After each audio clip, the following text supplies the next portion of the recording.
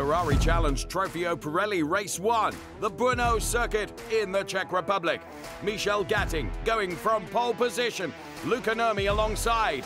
Looking very lively at the start of the race, Niccolò Schirò from the second row of the grid. So too now, Matthews Fibo from the third row of the grid.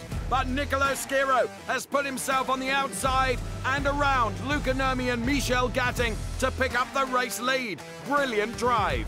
Safety car is called for, and as the cars slow, as a result, Marco Pulcini runs into the back of Hugo Delacour, and he has to put his car on the grass and retire.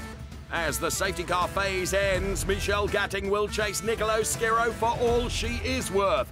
Ange Barde doing a brilliant job in Trofeo Pirelli Am, and he will take the Am victory. Any challenge from Michel Gatting will count as naught as Niccolò Schirò takes the checkered flag and takes the win in Trofeo Pirelli.